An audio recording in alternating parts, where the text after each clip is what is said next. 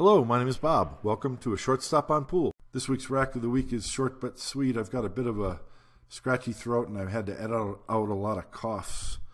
And the camera angle is a little bit low, but I think it's a really good example of transitioning to the outside treble balls, working outside in. It's really interesting too that I just published a video on elbow movement. And I'm noticing in this rack that I swung my cue from the shoulder on the number of shots. So that's kind of embarrassing, but I'm really glad to notice it. It's obviously something I've been working on in the year and a half or so since I shot this rack, and I think that's making a difference in my game. Let's get into the rack. This is the first rack of the run, so it's a side of the rack break shot. This is a real good example of what you want to avoid. The cue ball went to the rail, and with outside English, the cue ball came way up table. You really don't want any outside English. You want a center ball so that the cue ball doesn't end up traveling way up table or getting lost down below. But I was fortunate to have the 10 ball close to the pocket, so I was able to get the cue ball into play easily. And now, let's do the typical rack analysis. I can see the 4 ball and the 1 ball, and then possibly the 14 are potential break balls into the next rack. There are no good key balls into the side pocket, unless if the 6 might possibly be a key ball for the 1. That's a pretty weak play. I would think something better might show up. But that's the first thing I notice.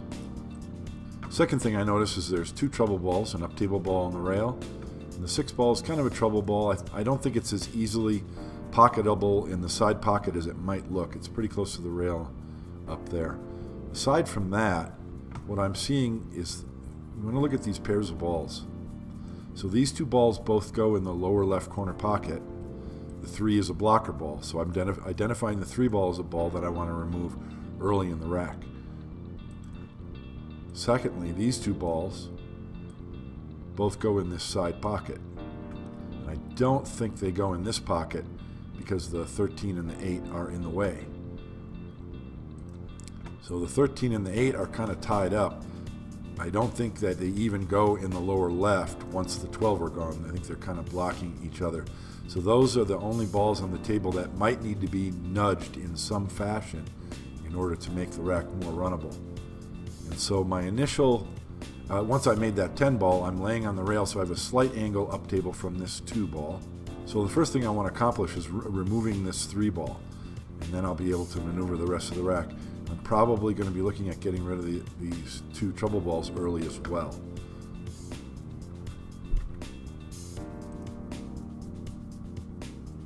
So right here I'm looking at the situation, and I'm standing over here behind the 3 because I'm going to want to play possibly the 3 ball over in this pocket. And I think that's what I'm attempting to play position for right now.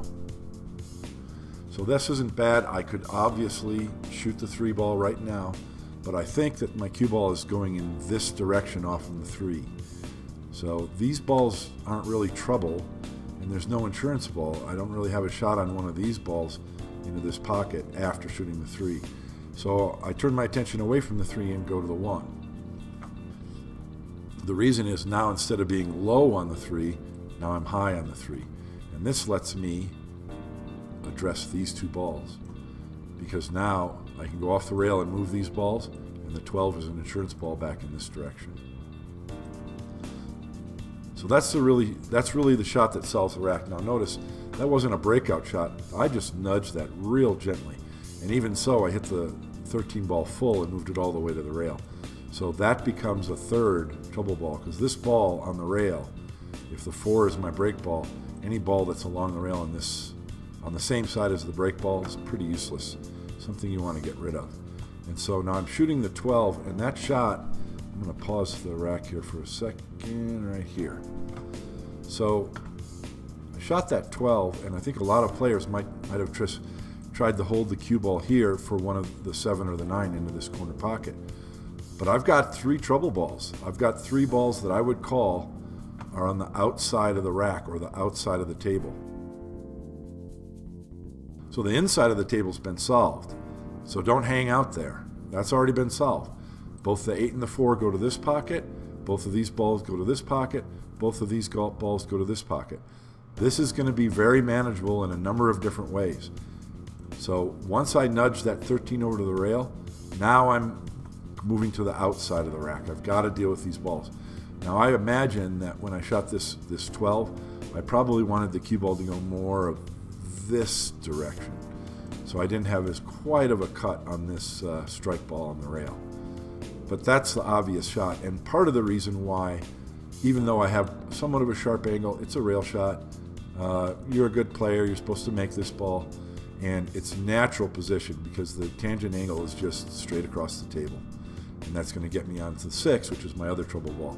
And I know that if I have an angle, either angle on this 6 ball, I'm going to be able to transition back across the table and get my third outside trouble ball, the 13. So that's what I see. That's the reason why the 11 ball is the correct shot.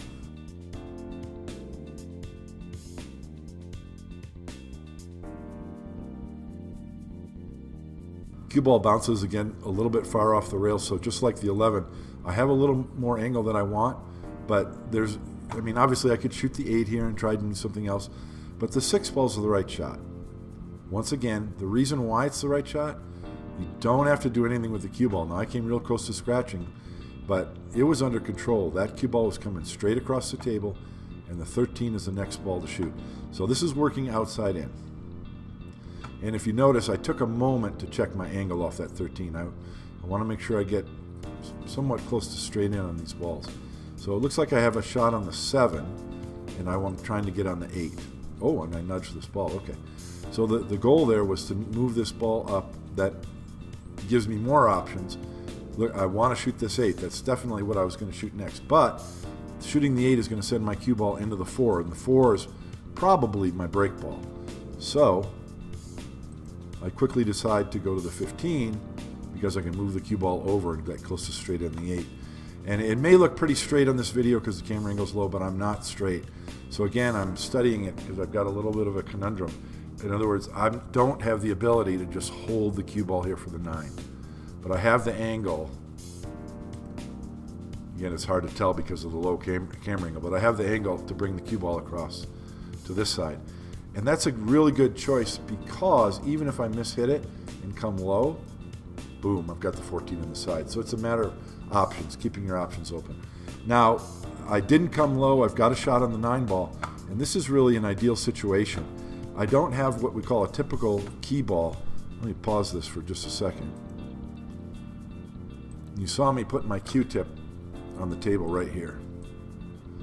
What I have here is a situation, and I think I mentioned this in a previous Rack of the Week. Mike Siegel used to love this situation. Here's the spot. It's kind of hard to tell because of the low camera angle, but there's the rack area. So I have 2 break balls, one on each side of the rack. And when you have that situation, either ball can be a key ball for the other one as the break ball. And so this is the ideal situation, or the ideal location to play position from the 9. The reason why is you can tell that the 4 ball is farther from the rack than the 14. So from out here, I'm going to have an angle to draw the cue ball back for the 14 ball break shot. Or I'm going to have an angle to shoot the 14 and go 2 rails around the 4 and have the 4 ball for a break shot. Was that too much of a mess on the table there? From this spot, I'm going to have 2 rails, a 2 rail position around the 4 ball to use the 4 ball as a break. Alternatively, I'll have an angle on the 4 to draw back or possibly go to the rail and back up for the 14 as a break shot. And there's other positional routes that can happen as well. But it was important to take a moment to find that spot. So it was right about here where my cursor is. Let's see if I get there. So a little bit short. So I came a little bit short. I still have an option of using the 14 as a break ball and the 4 as the key, but looks like I'm pretty confident in my route, which is just 1 rail past the break shot, like so.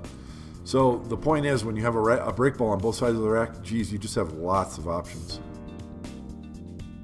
So I didn't want to come too far with that draw shot, so I understroked it a little bit. I've got a fairly sharp cut. I'm well inside of the 4 ball into the corner, and I'm probably going to contact the 2nd ball from the bottom here.